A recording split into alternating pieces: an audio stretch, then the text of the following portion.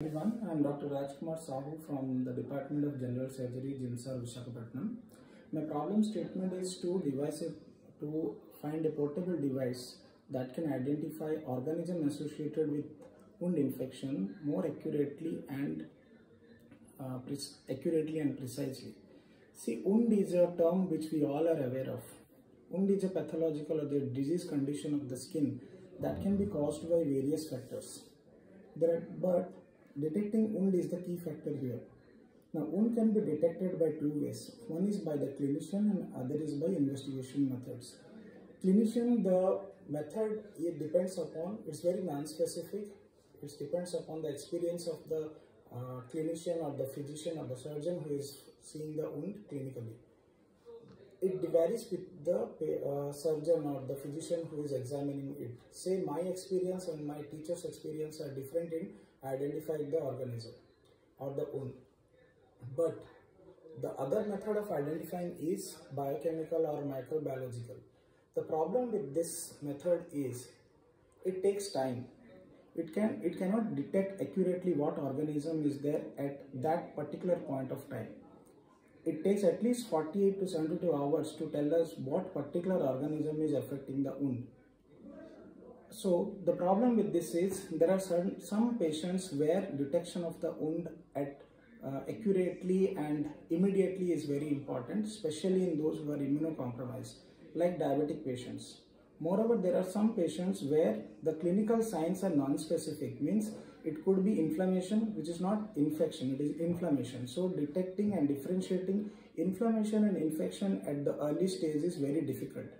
So if we can detect whether there is underlying infection or it is simply an inflammation, the treatment is different for both of them. Now in the market, there are so many researches has been done which can detect the markers in the wound.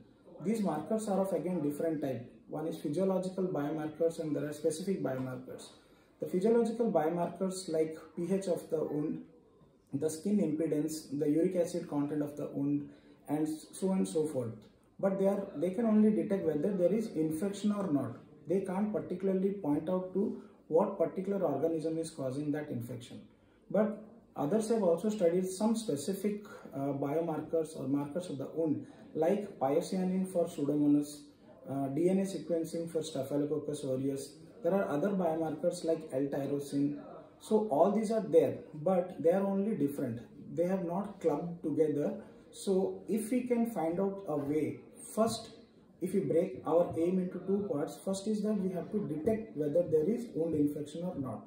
And if we found that wound infection is there and simultaneously if we can detect by the odor or by the wavelength or the radiation which these microorganisms emit by some particular device which can club all this, like identify the wound and specify what type of organism is causing that, will bring a revolutionary change in our surgical practice. Now why it is important is, one is for the patient himself because he can get his immediate treatment and accurate treatment at an appropriate time.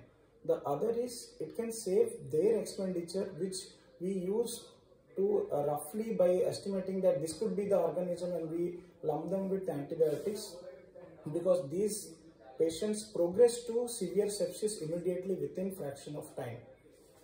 The other thing is it can also save us from unnecessary investigations and the lag time to treat the patients. Third, it helps in preventing the resistance to the microorganism which is very prevalent in these days, because we are empirically treating them, awaiting for our culture sensitivity report which takes at least 48 to 72 hours in a very good setup. So my aim is that if we can really find a solution to this, that identify the wound, whether wound infection is there or not in a wound, particular organism which can identify it. Now coming to the other spectrum, there are certain devices which has detected fluorescence or the wavelength or the rays which the fluorescent waves or the fluorescent rays which microorganisms are emitting in their wound. There are so many POC machine or real-time machine which are identifying them. So I think with all these hints, it will be really helpful for you people to really find some solution which can cater all these needs. Thank you.